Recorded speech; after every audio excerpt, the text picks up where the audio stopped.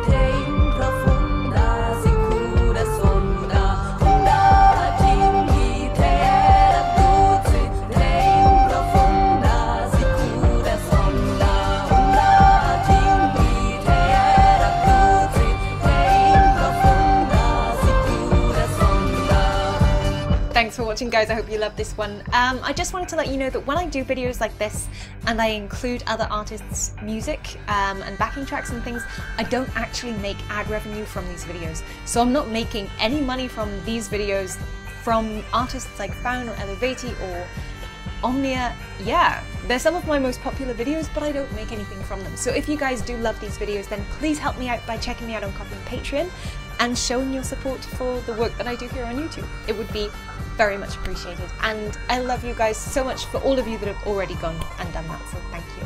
If you did like this, don't forget to like, subscribe, share, give me a thumbs up, and leave me some comments. Don't forget to check out all my other videos here on YouTube.